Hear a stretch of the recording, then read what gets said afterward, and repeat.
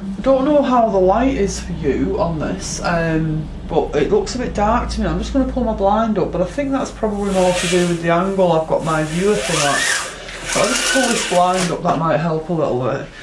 The reason for this video isn't because of what's on here. This is to do with that new class I mentioned yesterday, and I don't want to say too much about it, but it's on my ironing board, and I find it easier sometimes to work on my ironing board because the height is better. So this is just some cloth I'm putting together as a base for something.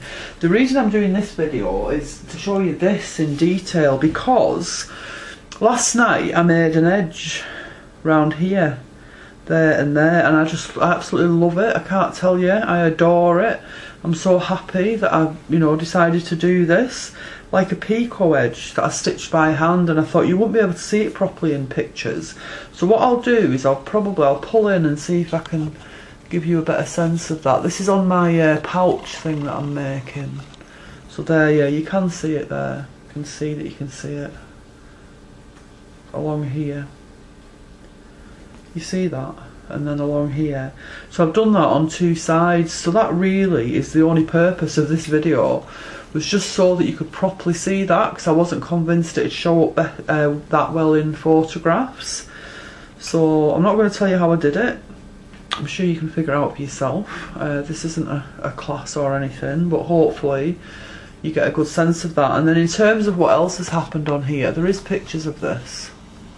In terms of what else is happening on here, I also added like just a tiny snippet of lace, but then I put a load of French knots around two sides of it, and then the other curved area I did some buttonhole lace, and that's kind of, you know, standing up like a little cup.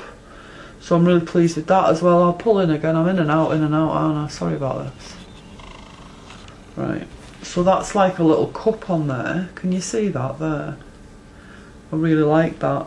And then I've added a row of bullion knots along here, along the whole length of that, and then over here, try and get it in the line of the camera, I've done a little bit of padded bumpy stuff with some of the lace, the machine made lace on under it, and then a couple of these threads going to the edge. So that's how this is progressing, but mainly it was this edge that I was really taken with, and I really wanted to share with you. So I hope I can get some really good pictures of that for the blog.